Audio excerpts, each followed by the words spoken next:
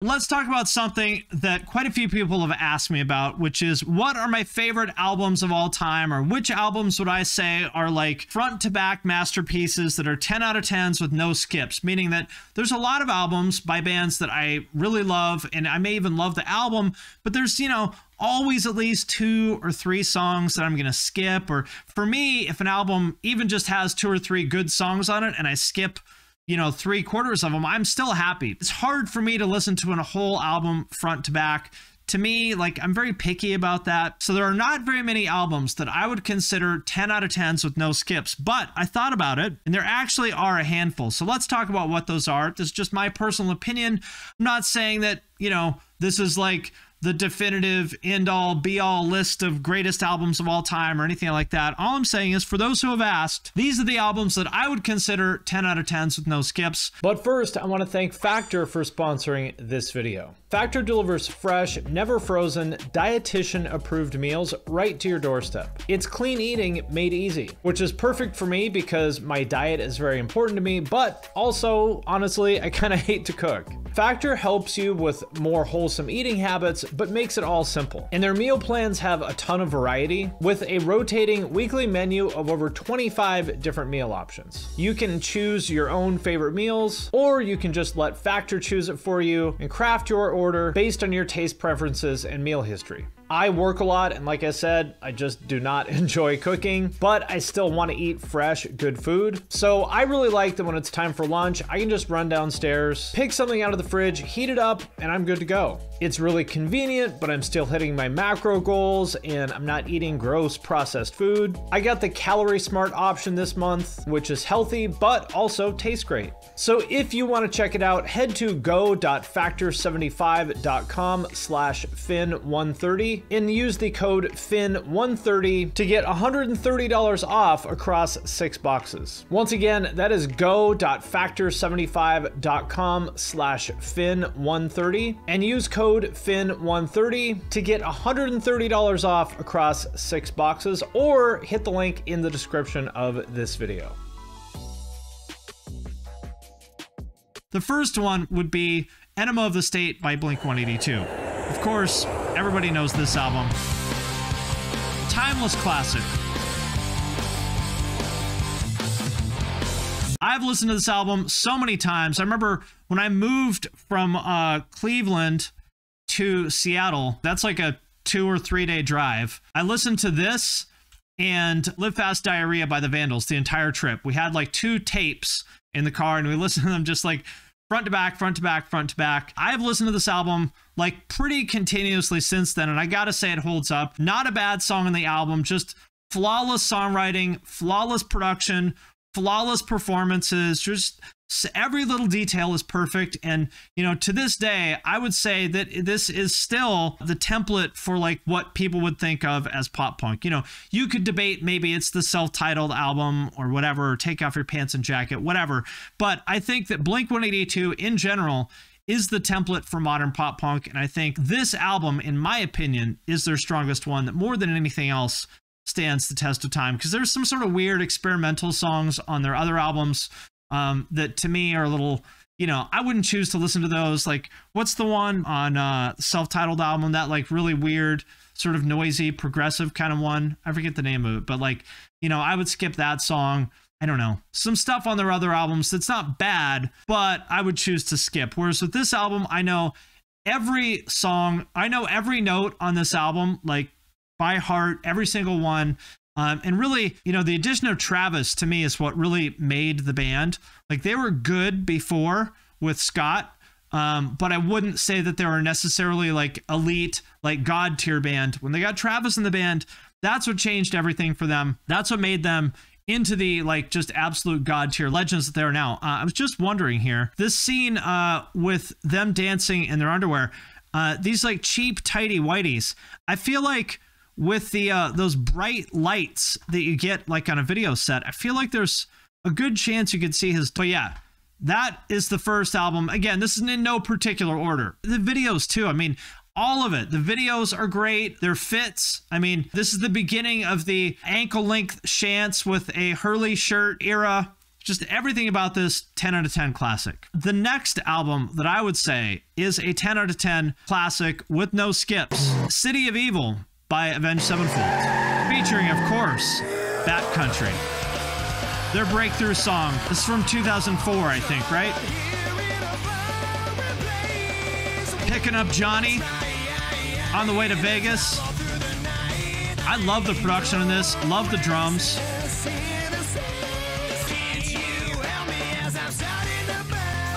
Great snare sound.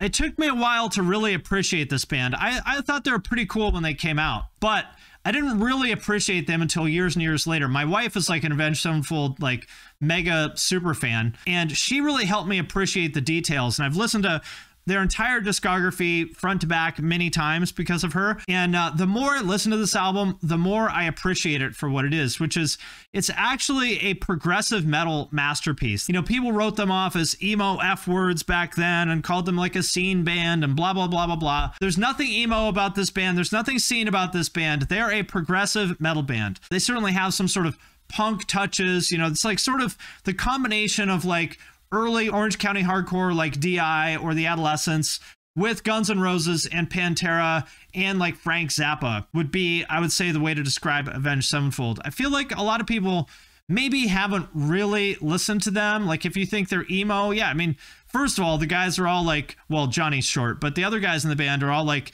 you know, 6'2" and like jacked. They look like football players. There's nothing emo about them. Aside from that, I mean, the shortest song on this album was like 5 minutes long. Beast and the Harlot, I believe it is, was their like second big hit single. The solo was like a fucking minute long. Like what other band was on MTV playing like this shit? Ripping solos and leads. Such cool drumming too. It's been like a minute. There's no vocals. Like there's a huge chunk of this song with no vocals, and it was on TRL. That's right. Like you said before, one of the last guitar bands to go mainstream. I don't think, unless there's a band I'm forgetting, I actually don't think that there's been a band after them that got big that played, you know, really like blazing solos or guitar or drums like they did. So, you know, if you're into that sort of thing, give them some credit for that. Just really interesting. And they were like 24 when they did this. Like, it's crazy. I think this is a masterpiece, like way, way, way better than what anybody thought they were at the time. I would say not a bad song on this album. Their other albums are also great, but some of those have some sort of weird songs that I might skip. Whereas this album, front to back classics, no skips, it's a 10 in my book. The next album that I would give a 10 out of 10 is Appetite for Destruction by Guns N' Roses. If you write Guns N' Roses off as boomer music, you are fucking up. You are doing yourself a huge disservice if you are not taking Guns N' Roses seriously. Savage fucking album. Savage. Also, if you're into guitar, like nerdy guitar stuff, listen on headphones. These are some of the most interesting, intricate guitar arrangements ever. Like Izzy and Slash are playing two different parts almost the whole time, and they're both like very strange, like scratchy kind of rhythms. It's like really interesting stuff. Exactly. They're basically a blues band mixed with glam punk. Exactly. God, what a great album. Again, every song in the album is great. You know, maybe some are like the worst song on this album is still an 8. You know, songs like this and Paradise City or Mr. Brownstone, those are like 10 out of 10 all-time classics. People will still be listening to those songs in 30 or 40 years. So those are just like all-time classics. But even the songs like on the album that are maybe not the best, like It's So Easy, it's still like an 8 out of 10 song. Everything on this holds up. I've been listening to this album since it came out, since I was a little kid. Not a bad song on the album. Like, and just, I mean, everything about it, again, like even their aesthetic, you know, like Axl's like little orange, whatever you like pop filter on the microphone, like still iconic, such a little thing like that. Obviously, you know, Slash's top hat and hair and his Les Pauls. Like, just everything about this just defines that Sunset Strip Hollywood kind of era. Lars from Metallica has said many times this album was what made them see how music was changing and they needed to slow things down for the Black Album. And that's a good observation, because the songwriting on this album is just untouchable. Like, absolutely untouchable to this day. It's been, what, 35 years since this album came out? How many bands have been inspired by Guns N' Roses in terms of this, like, sort of, you know, sleazy sort of Sunset Strip hair metal kind of thing? Has anybody done it better than them on this album? Has anybody even come close to doing it as well as they did on this album? I would say no. Basically, this is one of those albums where when this came out, nobody should have ever attempted to try to play this style again, because it's just that good. That's like, well, all right, they clearly, like, are the best to ever do this, so, like, we're just gonna stop. That's what I think. Like, because you're never gonna beat them at this. They did copy MGK, it's true. Once MGK came out, Guns N' Roses just hopped on the bandwagon. The next one, which I would call a 10 out of 10, I'm sure a lot of people would disagree with me on this, but again, this is just my personal opinion. A 10 out of 10 with no skips is Underdog Alma Mater by Forever the Sickest Kids from 2007.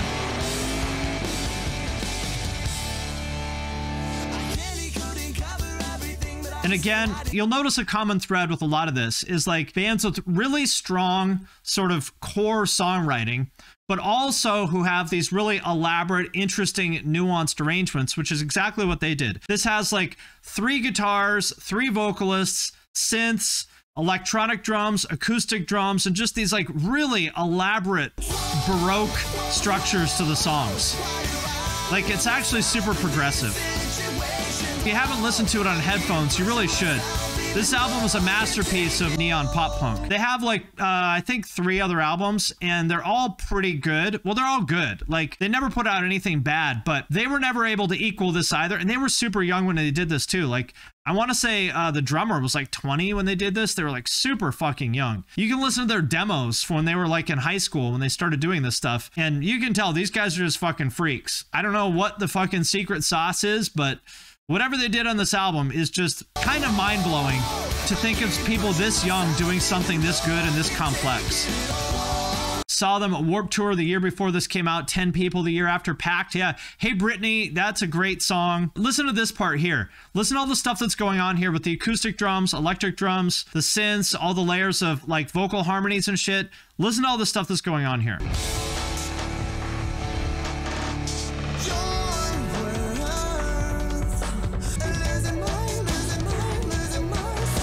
Some more guitars and another layer of synths coming in here on the right.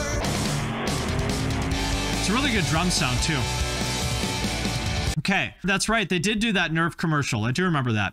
Next up on this list is Vulgar Display of Power by Pantera from 1992. I've talked about this before, so you know my thoughts. All the Phil era stuff with Pantera is pretty great. I think Cowboys from Hell is a fantastic album. Far Beyond Driven is also a fantastic album. But on both of those albums, there still are a few songs that I would say like are skips for me. They're not bad, but a few songs just kind of go on too long or like just sort of like not that interesting to me. But this album, Vulgar Display of Power, every single song is a banger. The worst song for me would be This Love, which is still a really good song. It's one of these albums also where every song, it has a cohesive element, or like it has a cohesive sound. All the songs feel like they belong together, but every song stands on its own and feels different. You know, you've got fast songs like Fucking Hostile. You've got the groove songs like this. You've got Walk, which is obviously like, you know, one of the most iconic classic metal songs of all time that pretty much started off the whole like groove metal thing. After Walk came out, everyone was like, I'm doing that. Everyone had to have their shaved head, goatee, tough guy, you know, Phil impersonator in the band. It pretty much made like thrash metal extinct. Like when Pantera came out, like it just made thrash sound goofy. You know, the other thing, I mean, I've talked about this before, but you got to talk about Vinny's drumming. Very underrated. So much groove. He played really weird stuff. Not like super technical or flashy, but like really weird with great grooves. If you listen to Vinny's drumming, it actually kind of sounds like ZZ Top, which is interesting. I mean, they're from Texas, so that makes sense. Dimebag, obviously a legend. Just everything about this album to me still holds up. I still listen to it.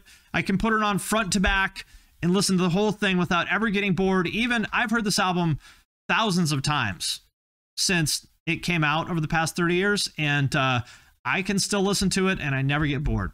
The next album that I would say is a 10 out of 10 classic for me is I Disagree by Poppy from 2019.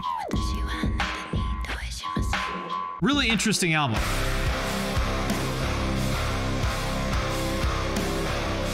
I've never heard anything like this before or since. Very strange, just kind of all over the place, but still really catchy and poppy. This would be one of the more like sedate songs. This is like one of the weirder songs. Bite Your Own Teeth. Bite your own teeth, bite your own teeth. Don't cry, just bite your own. Bite your own teeth, bite your own teeth. Yeah, artsy fartsy but catchy. That's a perfect way to put it. This album's really just all over the place. It's very interesting. She manages to do like 3 or 4 different genres or sounds in one song, and yet the album as a whole really comes together and feels cohesive. The way that other people feel about Mr. Bungle or Faith No More is how I feel about this album, as far as it just being like all over the place, like artsy experimental shit. But unlike Faith No More, I think it's actually catchy and still has like still high energy. So this is an album that I've listened to. Pretty sure this was my most listened to album of 2020. I listened to this so much, like I still listen to it all the time. Like if I want to write and like just really like focus and concentrate, I'll put this album on repeat and listen to it like 3 or 4 times. It is a 10 out of 10 for me. Absolutely no skips on that album. Still a classic. Her new stuff, she does like more like sort of straightforward grunge kind of stuff now, which isn't bad, but to me it's a lot less interesting, this album. So this album was like a one-off. Nobody has ever done anything like it before or since, in my opinion. Next, 10 out of 10 with no skips is Out of Step by Minor Threat, their one and only album. You know, a lot of people seem to prefer their 7 inches because the album was a little bit more, I guess progressive is the right word for it. Not quite as like straightforward punk. I've been listening to this also for 30 years. I can still listen to it front to back, no problem. This is actually my favorite Minor Threat song, which is a pretty, I don't think that many people like this song. Like, this is pretty cool. That's a really cool riff, right? Really great, underrated drumming, too.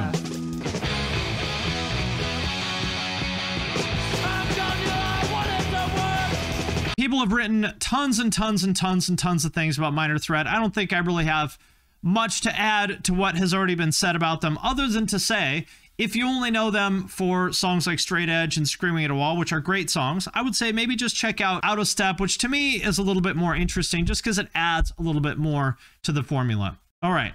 The next album that I would say is on that list, picking up on the punk rock kind of direction, is Energy by Operation Ivy. If you get the CD, it has almost everything that they recorded, and it's all great. I know things are getting tougher when you can't get the thumb off the bottom of the barrel. Obviously, the production is like putrid. Putrid production.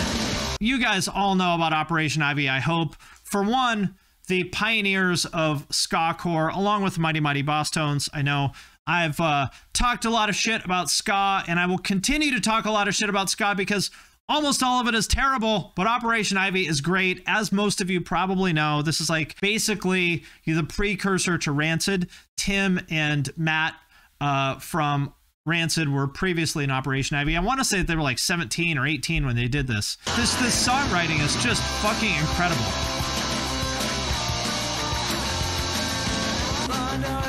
Like, imagine writing songs this good when you're like 17. And I actually think that like terrible, super raw production actually adds to it. You know, Energy is the perfect name for this because it does have so much energy. It's just so catchy. You feel like you're at a show when you listen to this. And I feel like so many bands say like, oh, we just wanted to capture the feeling of our live show. And they almost never do, right? Like it just, that's typically recordings just don't sound that high energy, but they did it with this one. Every song on this album is fucking great. I hope that they still feel that way, even though they wrote these a long time ago. I still maintain that Tim Armstrong is the best punk songwriter of all time. And I think the fact that he wrote most of this stuff when he was in fucking high school, to me, proves it. So if for some reason you have never listened to the Operation Ivy discography, you should absolutely go do that right now, because this is a 10 out of 10. There are absolutely no skips on this one. Now, the last one on our list on the heavier side of things is The Cleansing by Suicide Silence. I actually didn't realize that I was wearing this shirt today, but here we go. In my opinion, if I had to pick the greatest deathcore album or release of all time, it is this, and it's not even close. Like, nothing else in the entire genre even comes close to this, period.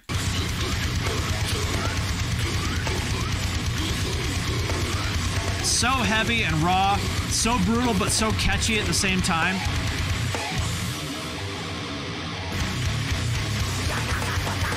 I still listen to this all the time.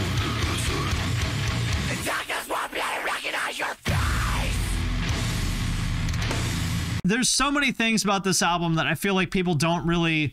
I mean, people do appreciate it, but people should appreciate. Number one, obviously, like, Mitch's vocals, still the best in the entire genre.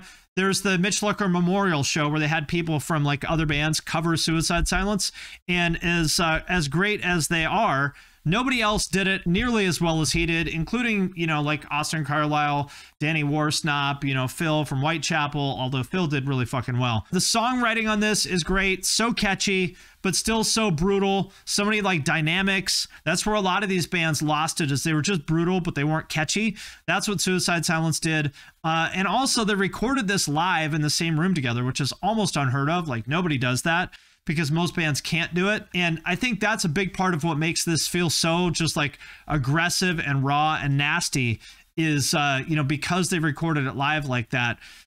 You know, you just can't, you can't get that feel any other way. Also, shout out to Alex's drumming. I feel like that, like punk kind of groove that he has, huge part of this sound. There's lots of other drummers that maybe play stuff that's flashier or more technical than Alex, but when it comes to just like groove, I don't think there's anybody else in the genre better than him. And that fucking snare sound, you guys know how I feel about the Suicide Silence snare. The Alex Lopez Suicide Silence snare, the greatest of all time. The best snare of all time. This album's catchy as hell.